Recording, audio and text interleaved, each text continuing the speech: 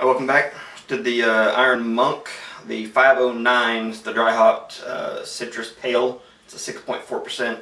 I do know he said it had grapefruit and lemon. In the video, by the time you see it edited, I already contacted him and got a whole list to run down. While I was at Iron Monk, a group of people. What? I was just turning off fucking. While I was at Iron Monk, a group of people, stumbled into, not literally stumbled, but they came into the brewery, and come to find out, one of them was Travis from Dead Armadillo Brewing. I've never had anything from Dead Armadillo. I've seen their product, but I gravitate towards crowlers, growlers, and singles. I don't have the option for singles, crowlers, and stuff like that where I'm at, so when I buy beer, I have to buy it by the 4 or the 6, just to even try it. Yeah. And I've bought several Dead Armadillos. Okay.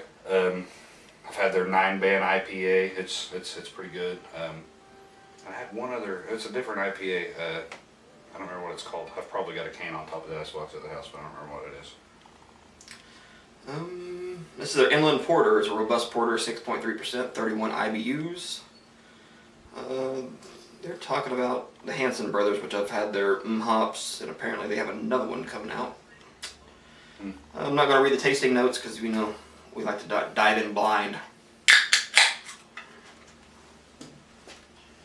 I remember I watched your hops review, but I don't remember how you rated it. A long time ago. I thought it was pretty damn good for being a 3.2% IPA. Yeah, there's a liquor store that's about 17 miles, something like that from the house, 20 miles maybe. They actually have a really good selection of local beers, but that smells really good. Chocolate and coffee. Mm-hmm. But they don't have any singles or anything. So me and another guy from work went in, and I think I bought 3-4 packs, and he bought 3-4 packs, and then we just kind of mixed them all up. Yeah. And I ended up with a couple of the hops, and they were actually pretty good, for just, it was just kind of a basic kind of thing, but yeah, I liked it. Welcome back. Yeah, I'm honestly getting a milky lactose kind of a smell, but I don't think it has lactose in it. It does. It smells real creamy.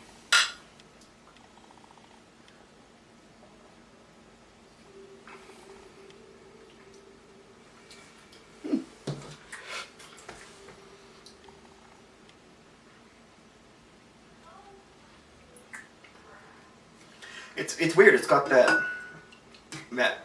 milk chocolate creaminess, but then in the end it's got that cocoa kind of a bitter, kind of a dryness on the tongue. Yeah, it's definitely, I'm going to say it's different than any porter that I've had. Yeah, it's more chocolate forward than it is. Yeah, definitely. Than it is coffee. I mean, to me the coffee's there. It's just the chocolatey, creamy stands out way more than the little bit of coffee. Yeah. I mean, that's fine by me. And 6.3%. I mean, that's not a slouch. I'd probably say, to me, it seems low 5s. It don't seem. And right at first, the carbonation to me seems a little excessive, but then it dies off really quickly. It doesn't give you that sting, that burn. Mm-hmm. This is something I would get a gigantic mug and pour 2 cans in it and try to savor it. Get a little bit of warmth on it. Yeah, I bet we let it warm up a little bit. It'd be real good.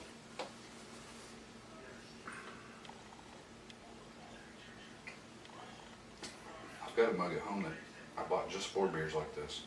Okay. It'll hold damn near 3 16-ounce beers. Shit. And it weighs about 4 pounds. Just solid glass. Yeah, that's one of those ones that you throw in the freezer, but yeah, I don't do that. No.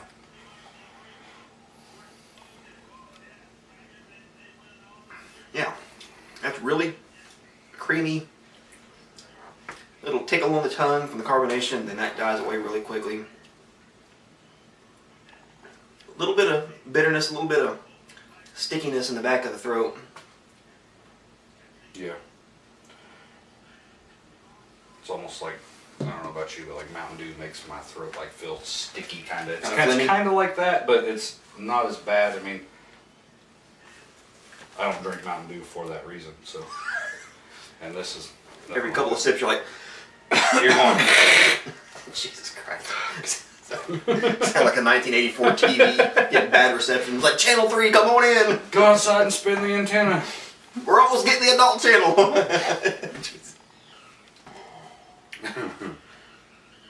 Is that a leg or a penis? I don't care. I'll just use imagination. Oh man, the other day after work, my son, he's 9, was watching Big Daddy, the Adam Sandler movie. Mm-hmm. And that part in there, he's like, I get Cinemax on my TV. He said, it's kind of blurry, but you can make it out. Well, about 2 or 3 years, you better turn off that Wi-Fi to his tablet. Yeah, well, they're grounded from those right now, so. But yeah, the other day, I was sitting in the living room and my boys come walking in and they said, hey, what's that guy's name that, your friend that does the beer on YouTube? Oh God, he doesn't need to be seeing these. Well, I told him, and I was like, why? So he ran back to his room and got on the YouTube app on his Xbox One, and I could hear me and you back there talking. And I walked back there, I was like, really? You guys are watching this? And my youngest son, he just thinks it's amazing. He's like, Dad, you're a YouTuber now? Oh my God, they're 4 and they watch like all the Minecraft vloggers and... Say, son, even Steven's nobody important. He makes $2 a month. Fucking Google. Seriously, man, I would clear, I'm not supposed to say this on YouTube, but I would clear $100 in probably 4 or 5 months. I mean, that's nothing, but I only got 1,000 something subscribers. So I mean, I literally shut off my ads. So any future videos don't have ads, but you know, the older ones do. So, I mean, it's not worth making you guys sit through a 15 to 30 second bullshit video to watch average 2 minutes and 9 seconds on my channel for me to get $2 a month. It's a joke. It don't bother me none if you want to get that 2 minutes and 9 seconds. I usually... Yeah, you can go to your analytics and see the average watch time is literally 2 minutes and 9 seconds on my channel. So I should do like, you know, a fast video where we just crack one open, pour it, drink it, and say, alright, good, see you later. Like, there's your video for the day, 2 minutes and 7 seconds of me talking about this beer that I just literally paid $8 for. Right. Enjoy. Thank you. $2 a month.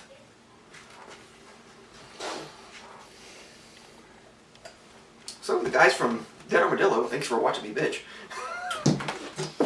Really like this beer, though. Yeah, you done a good job. And a porter.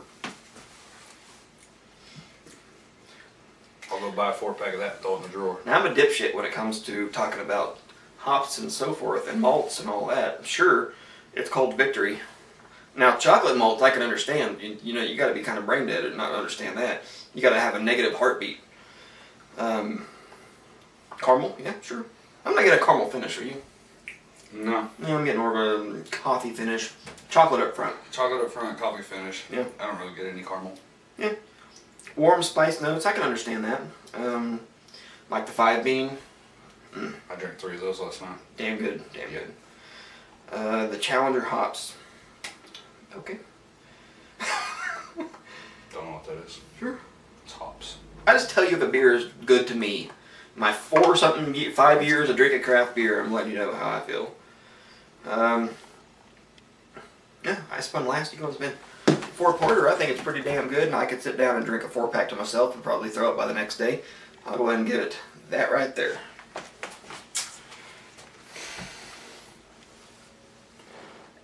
I'm gonna give it a 9.5. Exactly what I said. Yeah, 9.5. And it's damn good. It's different than any porter that I've ever had for sure. Yeah, I mean, I would have gave it a 10, but that initial carbonation Yeah, is kind of excessive. That's why I said I'd like to take 2 cans and dump them in a glass, because by the time you get down to the end of it, carbonation is probably gone. Yeah, same here. So, there you go. Travis from Dead Armadillo. Thank you very much for tossing me these beers.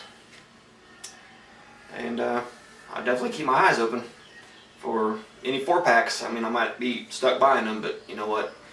If they taste as good as this, that'd be a 4-pack worth buying. The little tiny liquor store close to my house actually has 3 or 4 different Dead Armadillo beers. Oh, no shit. Yeah. Well, we got 2 more in the fridge, so. Alright, we'll be seeing you.